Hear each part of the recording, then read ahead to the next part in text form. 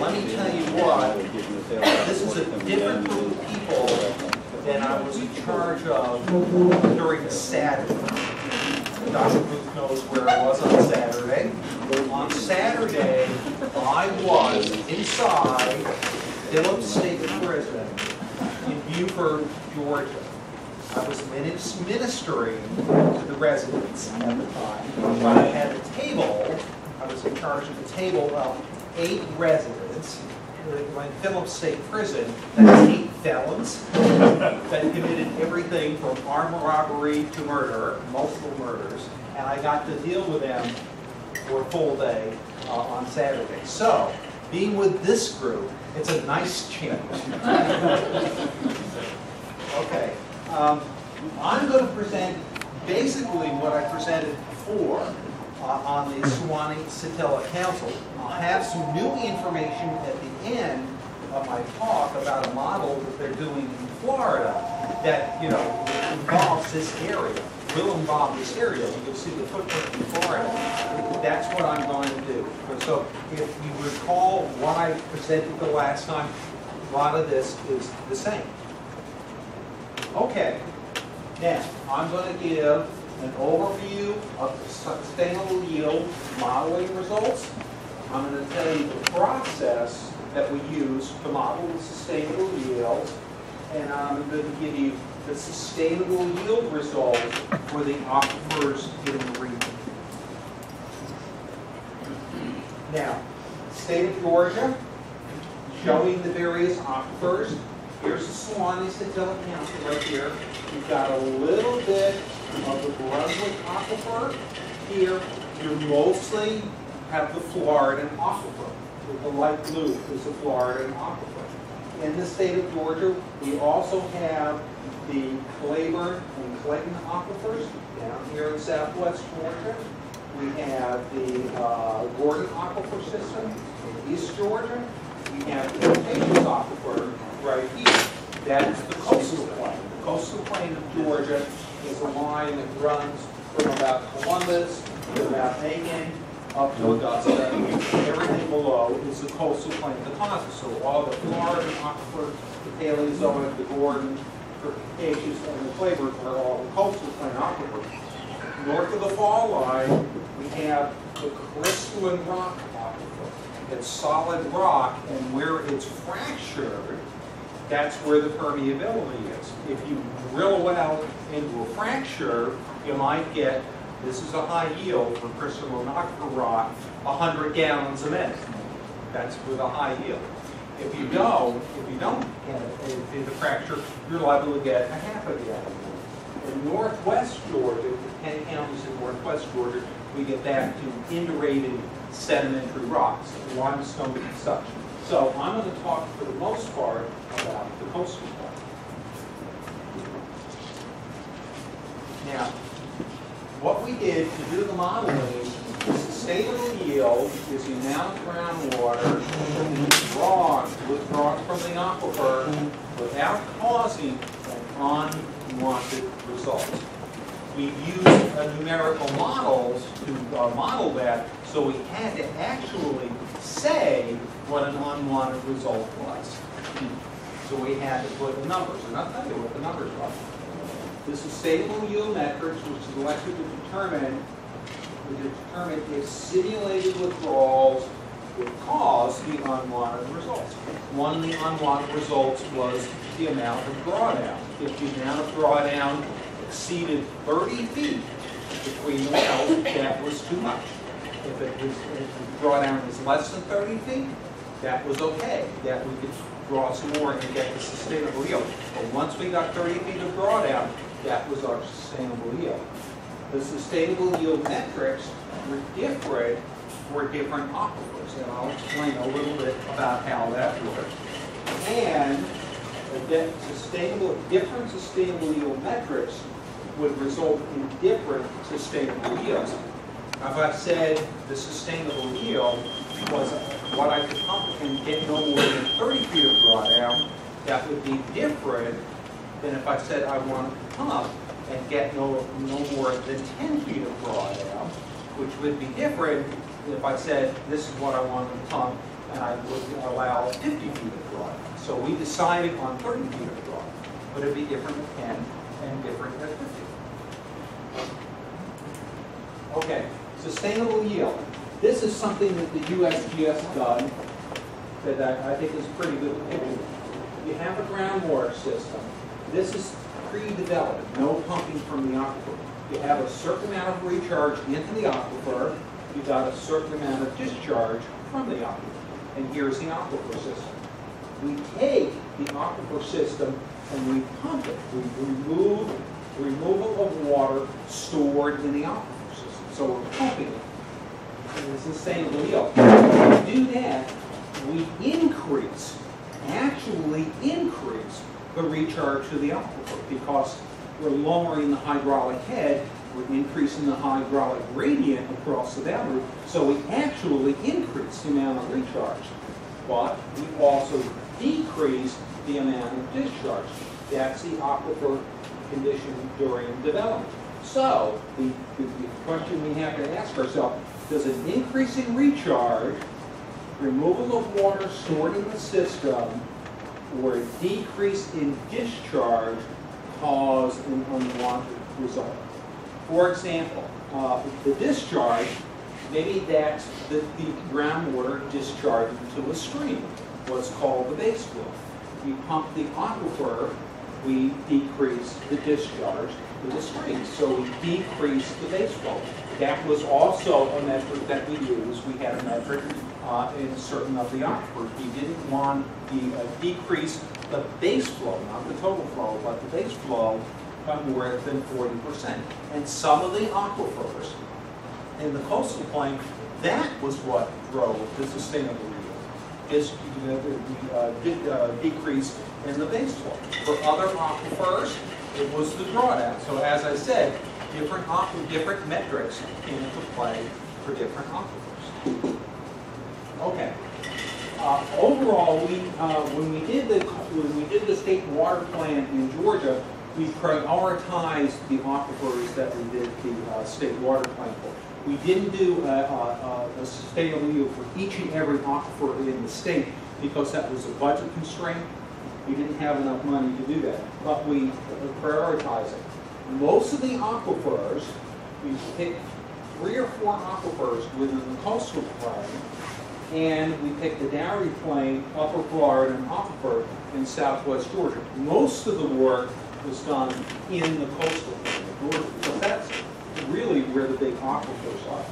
We did do a sustainable yield for a portion of the Paleozoic rock aquifer in northwest Georgia, and we did do a water balance approach for 2 areas of the crystalline rock aquifer in Georgia. So we didn't ignore the northern part of the state, but I have to say that a lion's share of the modeling that we did was down in the coastal plain because we have so much groundwater usage in the coastal plain. Okay. The sustainable yield, these are a summary of the results, an overview of the sustainable yield. We found that the sustainable yield for the Upper Florida aquifer in south central Georgia, and I'll show you what we define as south central Georgia, is higher than the baseline current withdrawals. Now this was the baseline withdrawals back when we started this sustainable yield back in 2008. So the withdrawals now are probably higher than they were in 2008, but I suspect the sustainable yield that we determined on the modeling is still higher than the baseline current withdrawals. And the sustainable yield for the Upper Florida aquifer in south central Georgia and the eastern coastal plain withdrawing together is higher than the baseline current withdrawals. Again, that looking back to a 2008 baseline, but I don't think the baseline in 2015, if it's as projected, it's a little bit higher, but it still does not approach the sustainable yield. So the statement that the current withdrawals, I don't know what the current withdrawals are, but the sustainable yield is probably higher than the current withdrawals.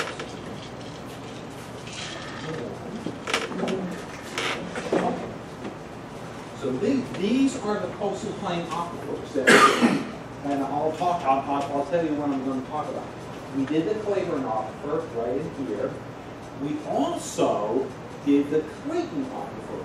Before, after this slide was made, we did the Clayton aquifer right in here also.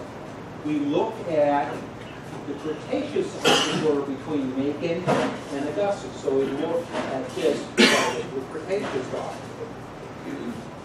Then what we did, now it's not on the slide, we also looked at the Upper Florida aquifer and the Gordy Plain, but we used a different model for that purpose. We used the current USGS model for that purpose. This does not offer that particular model.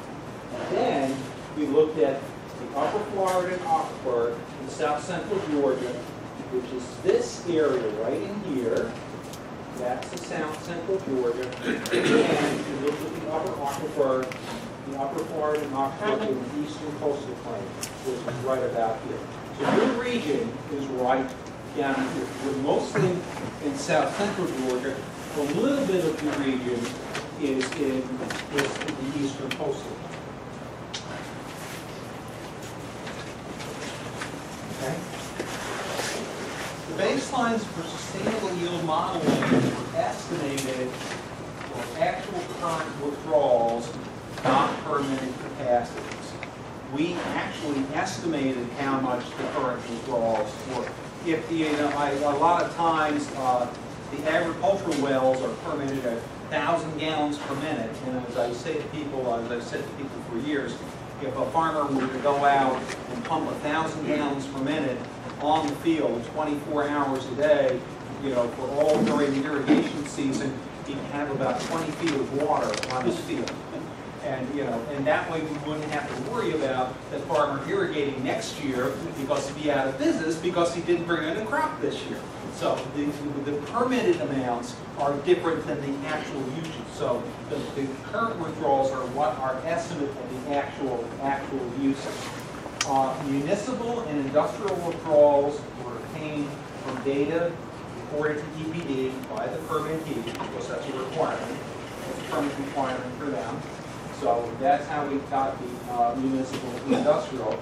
The permitted and domestic commercial, unpermitted domestic and commercial withdrawals were estimated to have been about 12% of the total statewide groundwater data in 2005 were taken from USGS data. That's their estimate of what the unpermitted withdrawal, if a well yields less than 100,000 gallons per day, essentially less than 70 gallons a minute, which is going to be your permanent, your domestic wells. Okay, that's not reported to the state, so we don't have data. So we estimate that there's about 12% of withdrawal. And in the agricultural withdrawal, we're using a combination of the USGS, the Georgia EPD data, and the 2004 ag water pumping study. But did we have some of the meter data in the actual? We didn't use the meter data at the time because we didn't have a data set that was robust enough to use during the first time. What we did use from the commission was the sources, or the type, groundwater and surface water, and the locations of the withdrawals. But we didn't use the data because it just wasn't a robust enough data set. Yes. Estimated it based on crop type. And now we're getting those data now. Correct. We're going back and looking at this again. So we didn't have it at the time, but we're getting it. Okay. Increased withdrawals from existing wells and individual prioritized aquifers. These are the model simulations we use to determine the sustainable yield. So the first thing we did, let's get a lower end of the sustainable yield by increasing withdrawals from existing wells in individualized, prioritized aquifers. That would, give us a lower end of the sustainable yield. If we have an existing well, we modeled it and we simulated, we increased the withdrawal from the existing wells. Then what we did, we increased the withdrawals from the existing wells and hypothetical new wells in the prioritized aquifer. These had portions of aquifers that were not fully developed, and then they can install more wells in an area and get some more sustainable yield out.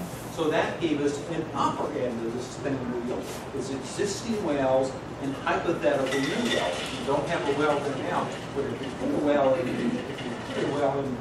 future, perhaps you can get more water in it. So that determines the ranges of aquifer sustainable yields, the upper range, lower range, and the upper range. Then we simultaneously increase the withdrawals from the existing wells in all prioritized aquifers in the regional model. One of the things we found that, and I'll have a slide about this later, that the aquifers are interconnected. If you go to the Cretaceous aquifer, which is the deepest aquifer, and you pump the Cretaceous aquifer, you get a lot of drawdown. You'll get some drawdown in the Cretaceous aquifer, but then you'll also get some drawdown in the overlying Clayton, overlying Claiborne, and overlying Florida aquifer. And we showed this, and I'll show a slide about this. So, pumping from the Cretaceous does affect the water levels in all of the other aquifers. So we consider that also as if we're increasing all of the aquifers by themselves, but then we increase all of the aquifers together to see how that changes the sustainable yield. And there was a difference, a slight difference, but there was a difference. Okay, so the sustainable yield metrics. The first thing was groundwater levels in the pumped aquifer do not exceed 30 feet between the pumping wells. That was the major metric that came into play.